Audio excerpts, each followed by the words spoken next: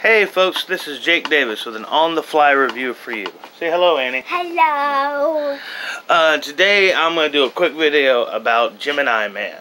Gemini Man? Yeah, directed by Ang Lee, starring Will Smith, Mary Elizabeth Winstead, Clive Owen, Benedict Wong, and Will Smith. The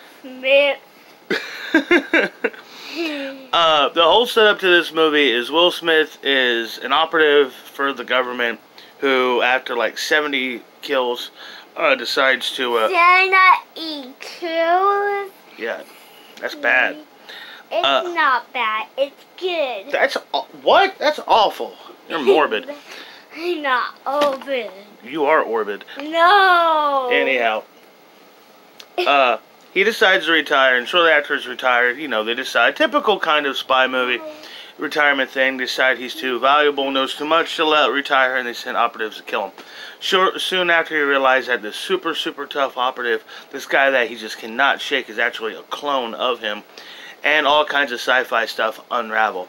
Now, while this movie is really being pitched and hyped, I've seriously come across people like talking about Oscar potential for this film. Pretty much just because, hey, Oscar-nominated movie star Will Smith and multi-time Oscar-winning director Ang Lee's new film.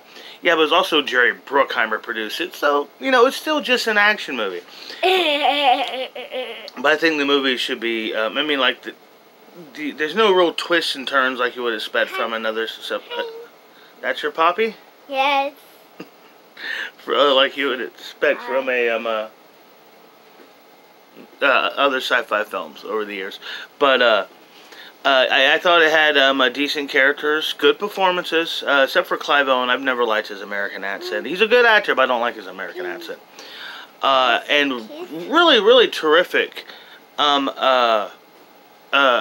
action sequences. You know, well shot, good effects. I still am not totally sold on this de-aging thing. I mean, if they're going to do it, it should be used in small doses. To be completely honest, I think the best use of the de-aging effect was in Captain Marvel, a movie I didn't even like, but, you know, it's barely noticeable with Samuel L. Jackson's. Well, you know, how they shed those years off of, a quarter century off him. Because, you know, because at the same time, Sam Jackson has also aged very well. Anyhow, yeah, I'm going to give Gemini Man 4 stars, because I really think it was, I mean, kind of a silly sci-fi action movie. It's a really fun, well-made, well-acted, silly sci-fi action movie. So definitely go out and see it. It comes out this upcoming Friday, next weekend. So this is an early review. No, I haven't seen Joker yet. Joker. Yeah, I haven't seen the Joker movie yet. I don't, you know, like, I know there's all these ridiculous political things everybody's trying to make it about their own personal politics, but, you know, my whole shake-off is, you know, not really sure if I like the idea of the movie even existing. A movie about the Joker that doesn't have Batman, and, you know, what the hell? Have the Joker and Batman. Yeah, you need Joker and Batman. Anyhow, Gemini Man, 4 stars. I liked it. I hope y'all like this review. Like, share, subscribe, all that nice stuff. I'm Jake Davis. This is Annie B. Rose. And what do you say, Annie? Poppy. Poppy, absolutely. Catch you on the fly. We'll catch you on the fly. Say catch you on the fly. Catch a fly. Yeah, she's gorgeous.